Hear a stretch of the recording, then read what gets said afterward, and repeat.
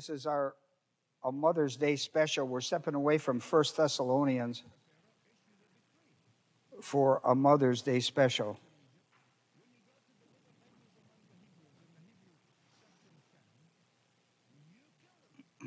There's one unique mother in the Bible.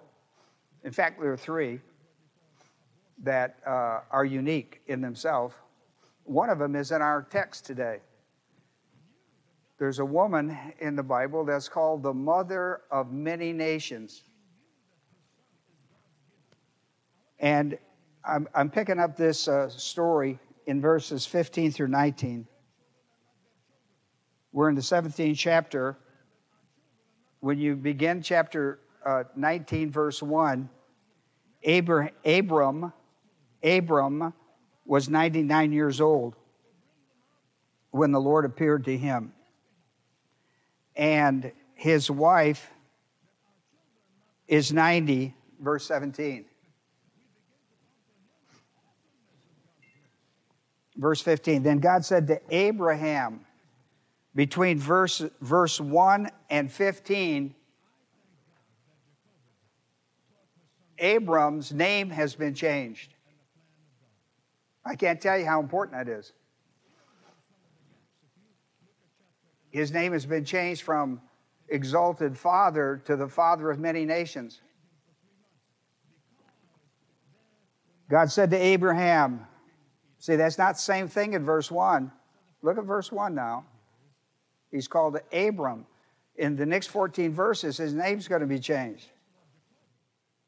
God said to Abraham, as for Sarai, her name is going to be changed. Your wife, you shall not call her name Sarai, but Sarah shall be her name. I will bless her, and indeed I will give you a son by her. Try to clear that up with Abraham. Then I will bless her, and she shall be a mother of nations, many nations, kings of people will come from her. Who is the her? Who's the her? Sarah. All right, he's made that clear. He's called her. He changed her name, didn't he? Yeah, because her name means noble lady of grace, is the idea. Her name is princess. Her other name meant contentious and argumentative, Sarai. And he changed her name to a noble grace lady, a princess, a doctrinal, spiritual princess, not one in it. All of this is prophetic. Then Abraham fell on his face and laughed and said in his heart, careful what you say in your heart. Someone is listening. And that's a good thing. It's not the government either. And said in his heart, will a child be born to a man 100 years old, and will Sarah, who is 90 years old, bear a child? I love how quick he took in doctrine.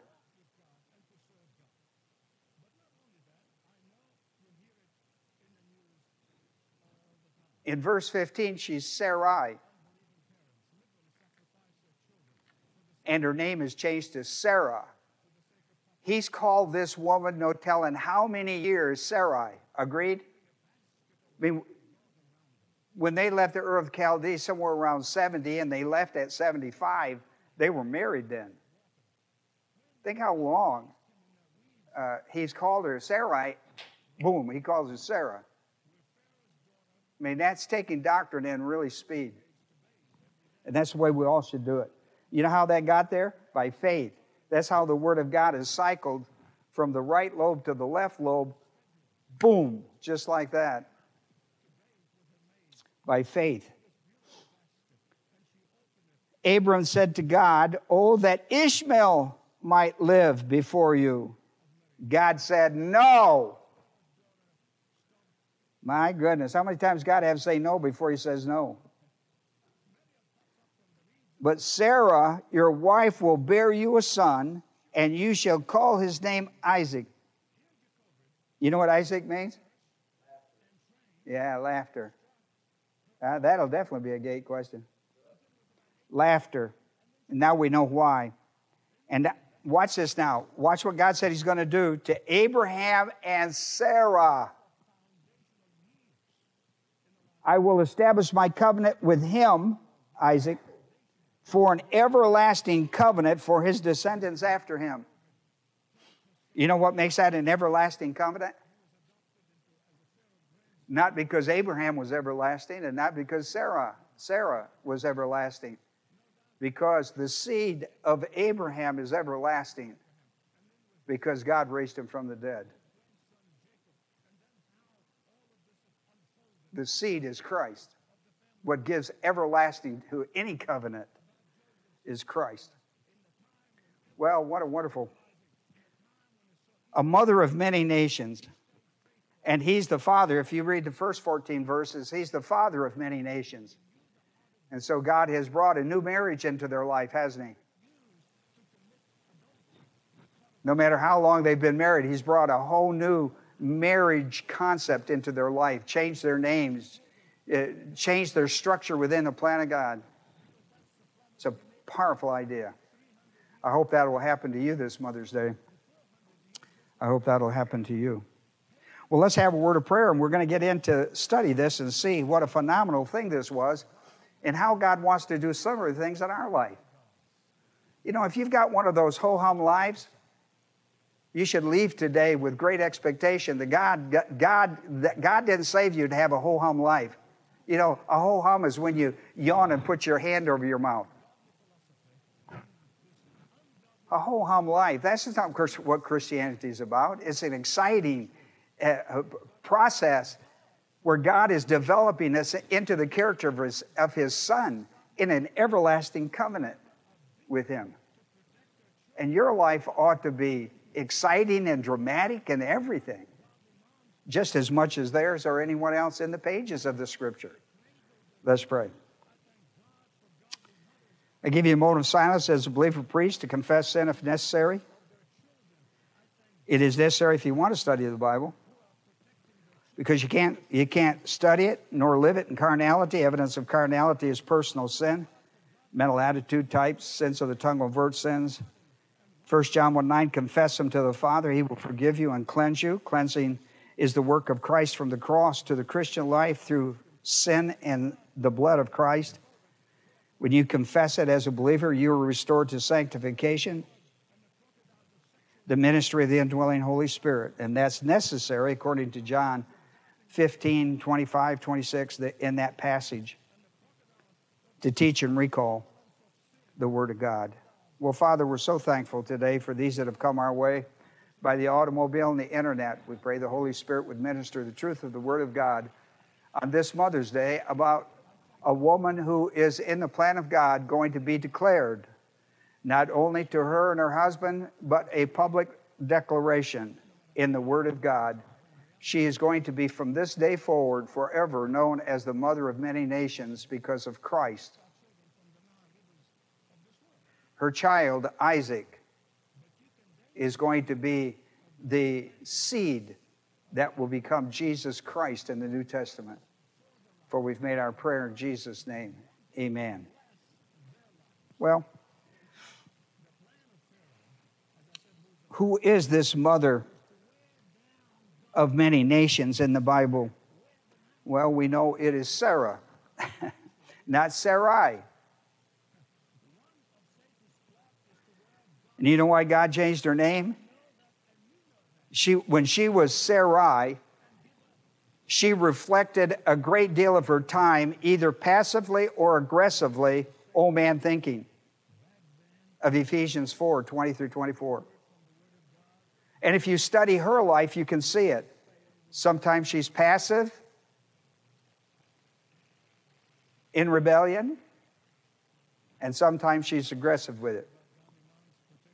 But God saw a spiritual growth. And when He changed her name, and I want you to listen to me carefully, when He changed her name, He changed it because she had reached super grace status. She had reached super grace maturity in her life. And he changed her name. And he began to pour blessings on her. Barak. Barak, blessings on her. I mean, straight from God. This is phenomenal. This is phenomenal. Point number one, I'm going to talk about 4 things this morning before we take a break. God revealed and sealed the answer to the everlasting covenant of the Old Covenant doctrine of who is the mother of many nations.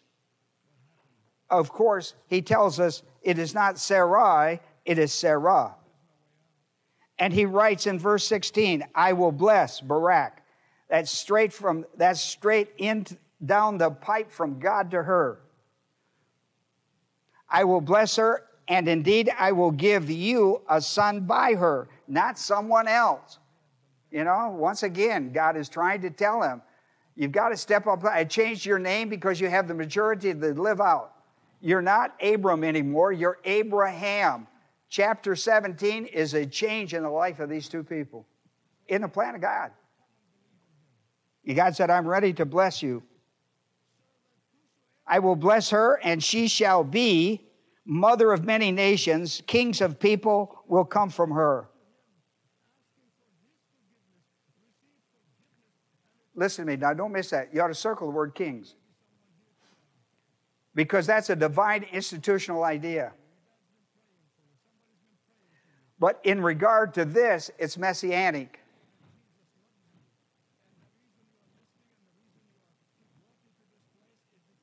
And therefore, the idea of the king is going to run messianic under the priest nation of Israel. While it is true that kings, presidents, and all officials of nations are divine delegated authority, and while this applies in some degree to that basis, the truth of the matter in this specific case, we're talking about the kings that would come through the Davidic line. That's why the Davidic covenant is important to the Abrahamic covenant. The kings that's going to come through Sarah is going to be the Davidic kings, prophetically. Now, Saul's going to be involved in all of that. He's going to be under a whole different office than you're going to find David to be. If you study the life of David and Saul, you'll see it. Well, anyhow. But God said to when Abram made this idea, well, what about Hagar and Ishmael? No, forget all that stuff. No. How many times do I have to tell you no before no means no? Sarah, your wife, shall have a son, and you shall call his name Isaac, and I will establish my covenant with him. That's going to go Abraham, Isaac, Jacob, then into Judah, then into David. And this is the chain of events. This is at the beginning of a wonderful chain of events that's going to come forward till we finally get the Messiah in the Gospels of Matthew, Mark, Luke, and John that actually come out of that seed. An everlasting covenant because Christ is the seed of Abraham, Isaac, and Jacob. How do I know that? I know it because of Galatians 3:16. Among many, I know it because I studied the Old Testament as well.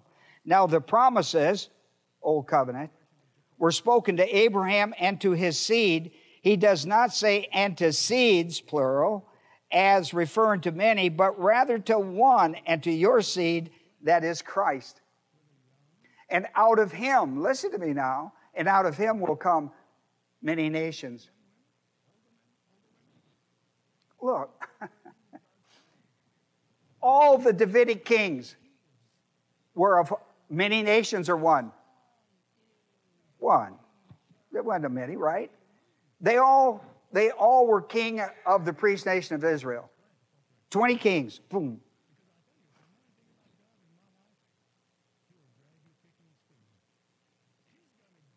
But Christ, once he comes into the world, all the way unto the end of the second coming of Christ. He's the King of what? He's the King of what? He is the King of kings and the Lord of lords. Another Davidic covenant, they never spread their wings and conquered the world. They stayed unique as one nation looking for the seed of the Messiah. And now we look not for the seed to come, but we look for the man who was crucified, buried, and raised from the dead to come again, right?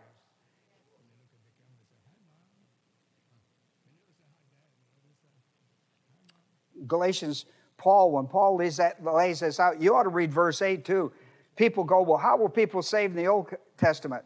Just like they're saved in the New Testament.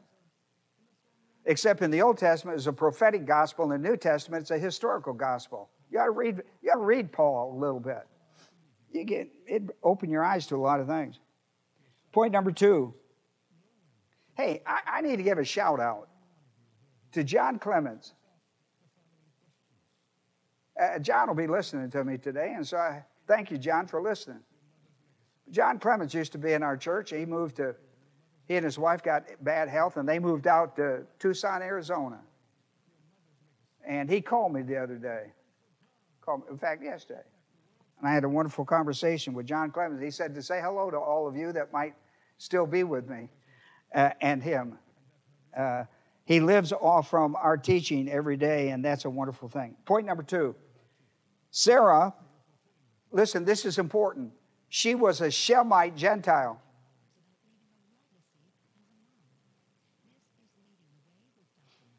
Hebrews 11 chapter, if you read Hebrews 11 chapter, with Abraham, all the believers were Shemites. You know, Sethites to Shemites. Seth and Shem. You know, Noah and the flood, and he gives it to Shem. Well, anyhow. Sarah was a Shemite Gentile until the birth of Isaac. Show you how God, this is what he says, I'm going to barack you. I'm going to barack you. This is what he's talking about. He's going to do something impossible in the human realm. He's going to take a 90-year-old woman and she's going to have a natural childbirth. And he's going to let her live to be the age of 126 to raise him. Ain't God wonderful? That's Barak. When he says, I will bless her, that's what that's all about. I mean, she is going to experience the fruit of the blessings under Barak. I mean, it's coming right down from God to her, boom. Not going through Abraham, not going through another object. No, right direct, Barak, right direct. God to him, boom. God to her, boom. It's a marvelous thing. And she got to experience that. And the reason God does it, He'll do it to your life if you'll reach spiritual maturity and stay there to super grace. He'll do the same thing with you. But He can't do it now because you've got so many distractions that He has to give things to you and do things for you on the side rather than direct. That's why spiritual maturity is so important, because God wants to deal with you directly. Not wait a day to get your payday. Get it now. Boom.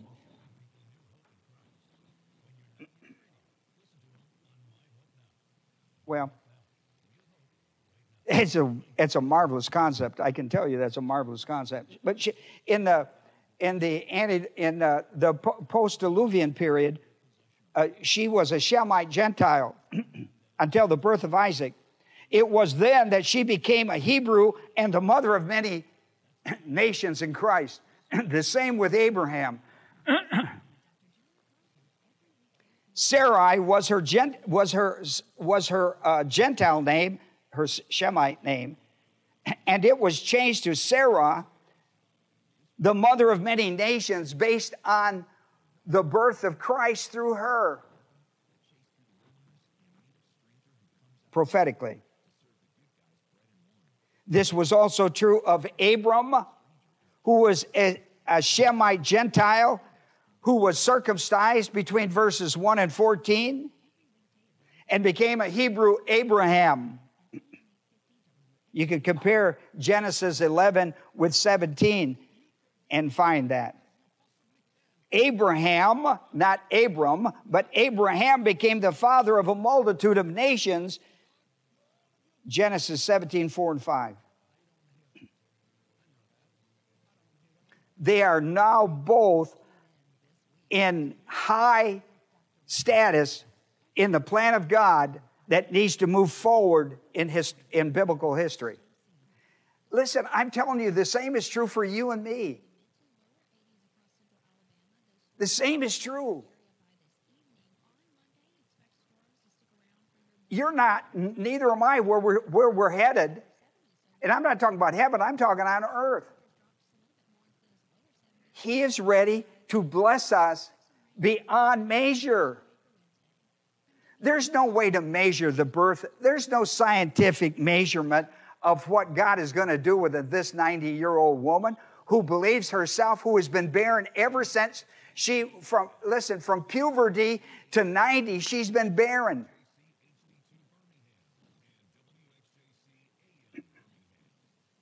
All of those years, she's been barren. All of that's going to be changed in the twinkling of an eye. All of that's going to be changed in the twinkling of an eye. God spoke it and it came into existence. That's Barak. He wants to do that with you and I. This is not old Bible stories that are not relevant to our life. Listen, this story is relevant to Christ, right? And the coming of Christ. We live in the day of the coming of Christ. How much more Barak does God want to give us than something back there? We are the people that God has chose for the last days.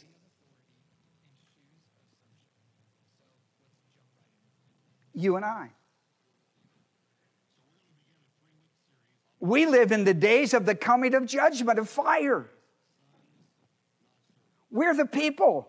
And God wants to bless us in a mighty way to promote His program. And if you study the guys in Hebrew 11, if you study their lives, you'll see that they all made Hebrews 11 because they stayed faithful in the midst of storms and stresses and all that kind of stuff that we go through as human beings in the devil's world. Always the bright light is God. And we need to know that. We are the bright light. Stop listening to darkness dictate how we live. Stop listening to darkness tell us how we should think and feel and live.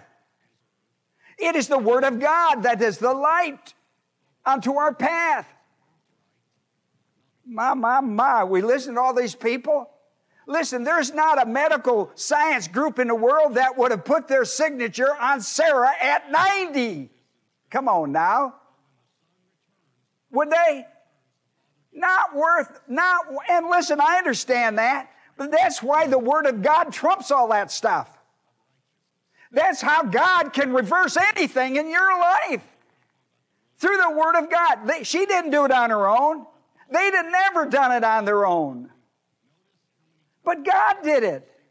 That's called grace through faith.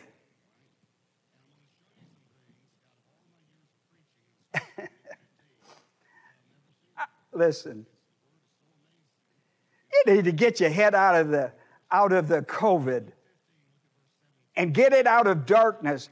Listen, you can tell when it's dark and when it's run by devil because it doesn't make even common sense. My people.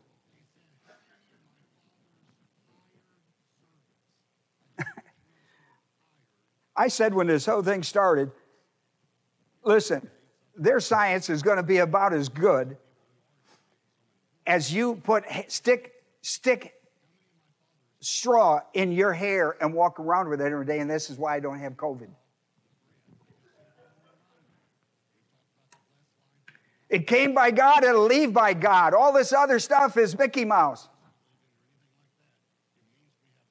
And listen, if I'd have been the guy that wore it and I'd have been on television, at the end I would have won the story. I was the first guy to wear it in my hair.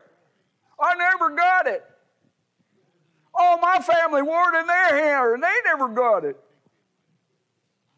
Now I'd have started a whole new science. My.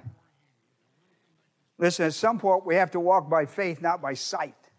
And you can always tell, even the unbeliever knows when the sight don't make sense. I'm not walking anymore because you're walking through booby traps. I'm not walking with you anymore. Don't we all find our way out of life by walking with the wrong people in the wrong places, doing the wrong things? My.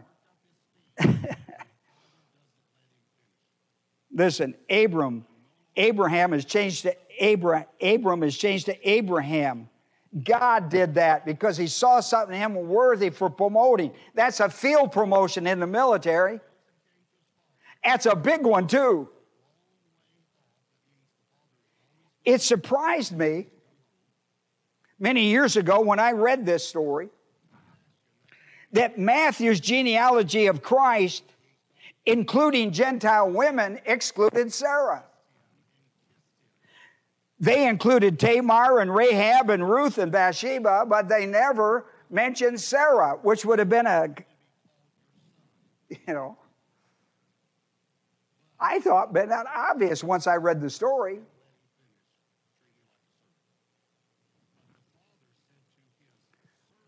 And what's the answer? Listen, the answer is God chose not to do it. Right? It's not Matthew's fault. God chose not to do it. But I tell you, it would be strong for me not to. I'd have stuck her name the first one in there.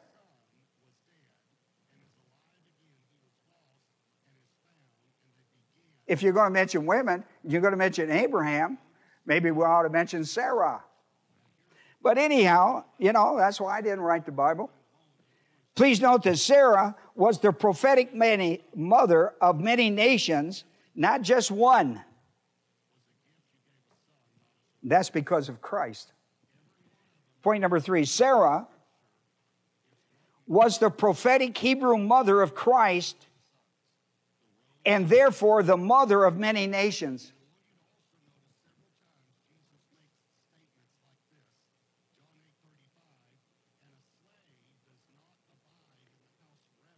Now, when you study the Bible, you meet some interesting women that God had his eye on. Listen, when God talks about women in the Bible, and he applauds them, he talks honorably. The noble women of grace. Eve, for example, is known as the mother of all the living. Genesis 3:20.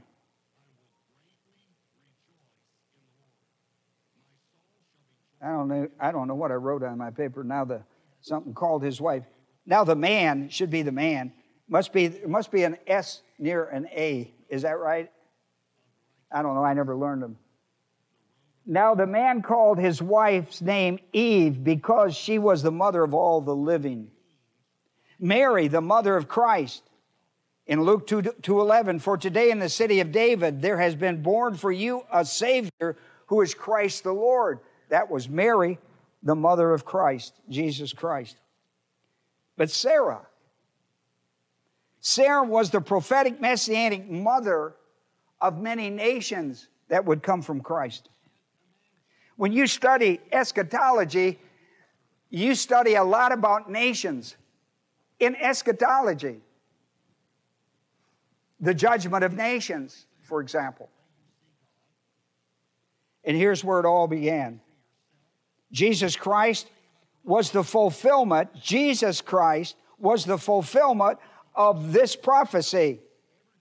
In Matthew 5:17, Jesus said, I came to fulfill, not to destroy the law. This is one of those. This is one of those. Matthew 28:19 is one of these. Go therefore and make disciples of what? all nations. Disciples of whom? Christ. We can disciple all nations. From the top to the bottom of that nation. All the way from the leadership up, all the way to those who till the ground. Baptizing them in the name of the Father and the Son and the Holy Ghost or Spirit. Acts 1:8. But you will receive power when the Holy Spirit comes upon you, and you shall be my witnesses both in Judea, Samaria, and the uttermost parts of the earth. For me, that's Moody and Sinclair County. Acts 1:8. You should read that first chapter of Acts when he talks about the you. Who are the you? And then follow it into Acts, the second chapter, verse 1 in Pentecost. Point 4 in closing. Both Sarah and Abraham's names were changed as a sign of their spiritual maturity in the plan of God. And there's a verse for you and I. 2 Peter 3:18. Grow in what? And knowledge. Grow in grace and in knowledge. Truth comes from it. Grow in grace and knowledge. This is what you have to do. You have to grow in grace and knowledge of the Word of God. And that's what God wants. That's the platform for this. That's the platform for it. The biggest change from old man cosmos diabolicus thinking to new man divine viewpoint thinking was seen in Sarah since his mother's day, in Sarah's volitional submission to authority in the plan of God. Listen to me, ladies. She had reached a place of spiritual maturity in her life where she wanted the directive will of God to work daily and consistently in her life by the faith rest drill, or what I refer to as the faith cycle drill. I mean, if you don't get it into a drill, into a practice system in your life daily, you'll never get this. You'll never get where God is going to barack your life. He's going to bless it beyond any measure you could imagine. Listen, when he opened this woman's womb at 90 and gave her a wonderful pregnancy and a wonderful life following that in raising this child,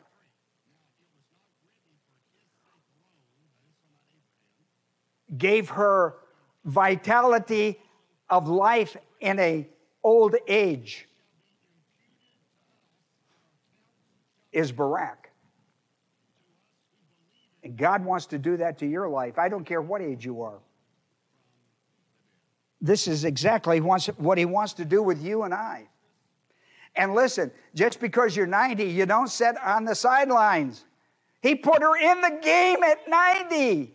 And her husband was 99, and he called him to the mission field. My. So much for retirement. Listen, their best days were ahead of them, not behind them. Their best days were ahead of them. Your best days are ahead of you. But listen, you're never going to find him if you don't get in the Word of God and the Word of God get in you and get into a steady system of the faith cycle drill, where you walk by faith, not by sight. You walk in the power of the Spirit and not in the flesh. God wants to take you places that are so far beyond your imagination.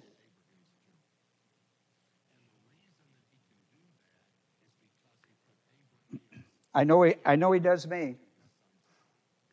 I know. Listen, my better days are ahead of me, not behind me. I know that. How do I know that? Because I believe stories like this.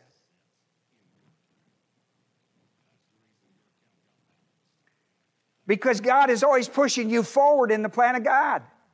There's always something bigger and better in the plan of God. You've got to understand this stuff. Got to quit dragging your feet. Listen, if you're walking and dragging your feet, I salute you. But if you're dragging your feet not to walk, then there's a problem. Nobody says, well, he's dragging his feet, like on a football field. If he's crippled, never heard a coach say that. I heard a coach say a lot of times you're dragging sometimes not your feet, what you're dragging.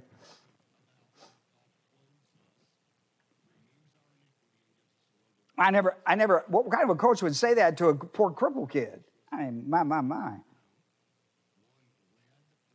Listen, in Hebrew, Sarai means contentious and argumentative towards the person of authority. Her old man, Cosmos Diabolicus, always went to the person of authority rather than to the position early in her life. Sometimes she went passive, like with Pharaoh and Abimelech, and other times she went aggressive, like Hagar. Give Hagar the Sagar. I was going to preach that one time as a sermon in a tobacco country, and I thought it might go over, and then the pastor told me not to. Other than aggressive. Listen to me, and I'll tell you why. Here was her old man stuff. Look, you know this. Now, God didn't tell it all of it, but he told the main one. You know what her old man stuff was? Over all these years until God got her to 90, she got hung up on being barren. Every time she left the plan of God, it was because of some conflict in her soul about being barren and unfulfilling. I'm just telling you, you should read about Sarah. She's a great read. Sarai laughed. It was Sarai that laughed at the directive will of God of pregnancy at the age of 90. It wasn't Sarah. It was Sarai.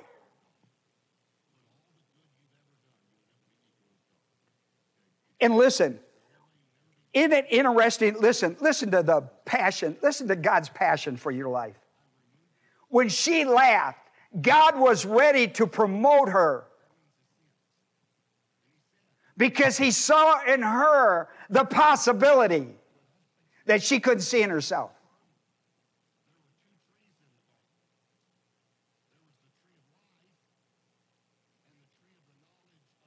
And yet, because God had promised her that, he gave her the name Sarah, which she could live up to the measure of. Did you get that? That's what God wants to do with you. He wants you to stop taking part in the old man, start taking part in the new man, and even though the new man looks so much bigger than your possibilities, the old man sees the possibilities and the impossibilities. The new man sees only the possibilities and not the impossibilities. Come on now.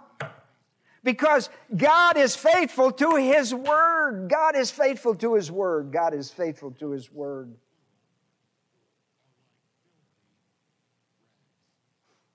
The old man, he sees possibilities, but the impossibilities overcome him. The new man, he sees possibilities, and he doesn't pay any attention to the impossibilities because they're not an issue anymore. The Word of God is. Stand firm. Stand firm on the Word of God. Stand firm. How do I stand? By faith. How do I fight? By faith. How do I walk? By faith. In whom? Well, not in yourself. I love God. God changed her name right on the spot, changed her name. And said, I see more potential in you than you see in yourself. Look what I'm going to ask of you and believe me to do it. You've got the doctrine to do it. I say to you today, you've got the doctrine. God wants to take you places you cannot imagine. Don't drag your feet. The good days are ahead of us. They're not behind us. They're ahead of us. And God wants to take you to the impossibles that are possible. Over in the new man, you go like, boy, that looks impossible. I know, but it's possible because God will bring it to pass. God will bring it to pass. God will bring it to pass. Over here in the old man, you look at the possibilities and impossibilities. The impossibilities always win. They always win because there's no faith. You fall back on old habits and old thinking, old ways. It don't advance you. It leaves you where you are and makes you miserable. Makes you miserable about yourself. Not about God, but it makes you miserable about yourself. Sarah laughs at the directive will of God, and yet God, in His passion, promotes her. Promotes her. Listen, new man, divine viewpoint thinking for nothing. Here's new man viewpoint thinking. For nothing will be impossible with God. And look, I gave you a quote out of Luke 1:37, and you should read that sometime this week. Listen, He said the same thing in Genesis 18:14. But I gave you two out of the New Testament. I gave you Luke 1:37 and 18:27. While the reality is in Genesis 17 and 18 with Sarah and Abraham. New man, divine viewpoint thinking always looks at the plan of God, always looks at the will of God. Nothing will be impossible with God. So God changed her name to Sarah, meaning princess or noble grace lady. Now she understood the importance of the faith cycle drill to the position of divine delegated authority in the plan of God. She stopped questioning it. It's not about the person that holds the position over your life. It's the position. God holds that position. Every delegated position of authority God holds over your life. Stop looking at the person. That's not the issue. And listen, change their marriage. Change their marriage in a plan of God. Well, let's have a word of prayer and go downstairs and have some fellowship and come back. When you come back, be sure to pick up a second lesson back there. The old will be out. So after a cup of coffee and something, come on back. I'm going to give you a report today and where we're advancing all that. And so we'll be back in 15, 20 minutes. All right? We're going to try to get you out of here at a reasonable time on Mother's Day, okay? Father, we thank you today for these that have come our way by the automobile and the internet. We pray, Father, today as we've looked at Sarai becoming Sarah, a noble grace lady that God bestowed upon her, a Barak blessing called the mother of many nations. What a wonderful tribute today. I pray that all the mothers that are in the sound of my voice might be encouraged. Noble women of grace. In Jesus' name, amen.